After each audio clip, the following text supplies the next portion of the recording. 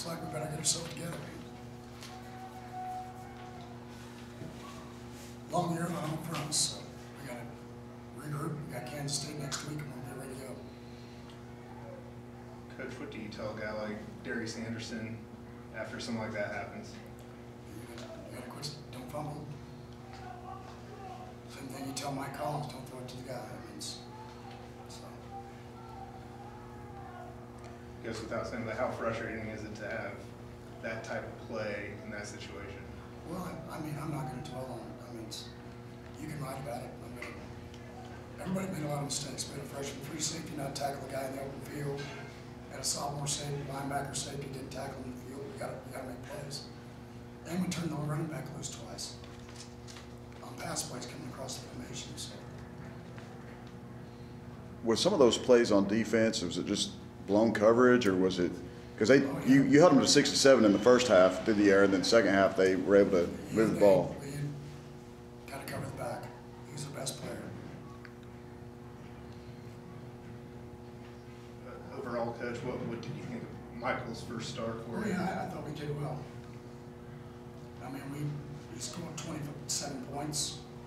You know, the one pick they waited for we had run the screen before, and we came back to it, and the linebacker was waiting for it. You got to give KU credit. The distractions at all last week caused any Well, problem? I don't know. I think we've had a bunch of stuff all year. Injuries. We lost Nico and we lost Ty Summers. Didn't play the whole game after the first quarter because they got hurt. We had to take them in for X-rays. It's one of those things where it's Jim Gladney didn't practice all week, and you know we didn't play exceptionally well, but he tried. So that's all you can ask him to do. How did Nico hold up? He didn't play. He only played. Nico only played maybe 2 series, and he was out for the rest of the ball game. Freshman came in, played for him the rest of the game. You guys have been pretty good on third downs, Coach, and they were 10 of 17 today, and some of those were long conversions. How frustrating was that for you guys? Most of them was back. You know, we're going to have to learn how to dig in and do what we need to do. You got to make the plays you're supposed to make.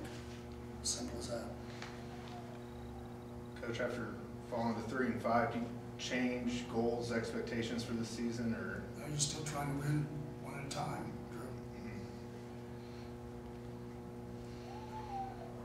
Drew. If your front guy had just fallen on that ball at the end. That's what they all were told. Everybody was told, fall on the ball. Then the clock doesn't start. And then you got a chance to kick a field goal. Everybody was told, it's fall on the ball. That's what I told them in the locker room. Everybody was told, fall on the ball. If you fall on the ball, you got 1 second. On the sideline, everybody was told, fall on the ball. The redshirt freshman caught it. Everybody was told, fall on the ball. Let me repeat that again. Everybody was told, fall on the ball.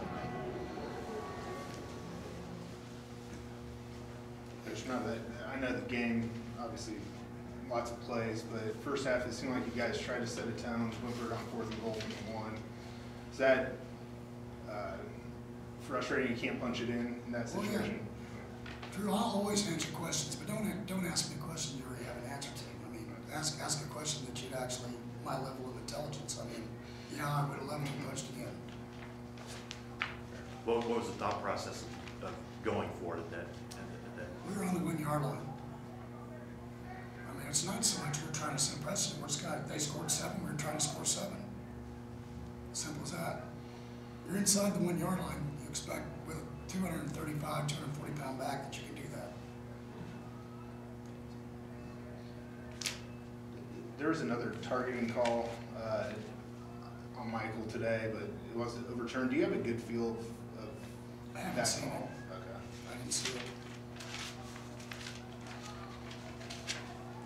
Obviously, you got to go back and watch the film, Coach, but were you impressed with some of the throws that Mike was able to? Yeah, again, like you said, I thought Mike, besides the one throw, I thought Mike played well. He did everything we asked him to do.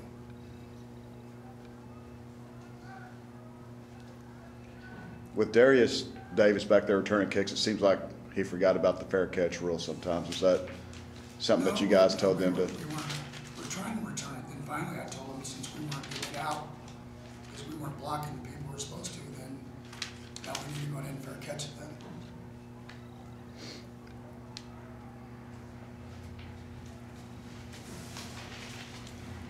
Anything else for Coach?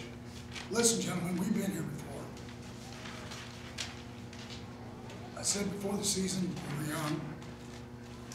I knew what the motto was. We've had injuries. Again, I'm gonna make no excuses. You can write what you want. We're 3-5. We might be 3-9 before it's done. But the bottom line is we're gonna keep fighting. We're gonna keep getting better so we can move forward next year, one way or the other, unless they don't keep us. But the bottom line to it is you gotta keep people healthy. People gotta make plays, and people gotta grow up. And we'll do that, and then we'll have a chance. Thanks, Coach. Yeah.